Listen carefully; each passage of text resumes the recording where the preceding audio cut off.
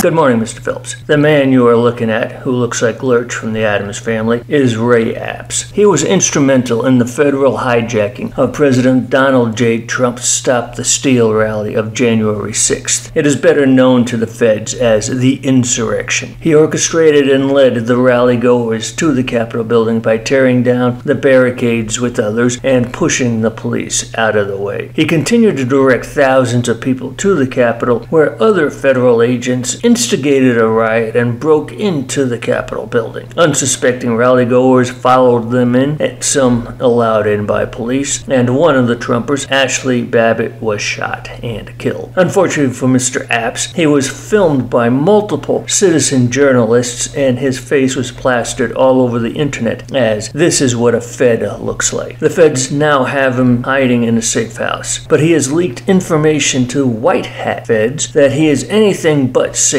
there, and he now fears for his life. Your mission, if you should decide to accept it, is to secure the release of Mr. Epps, bring him to friendly senators who will help him expose the role of the deep state in January 6th. As always, should you or any of IM forces be killed or captured, the Department of Justice will hang you from the highest yardarm as white national domestic terrorists.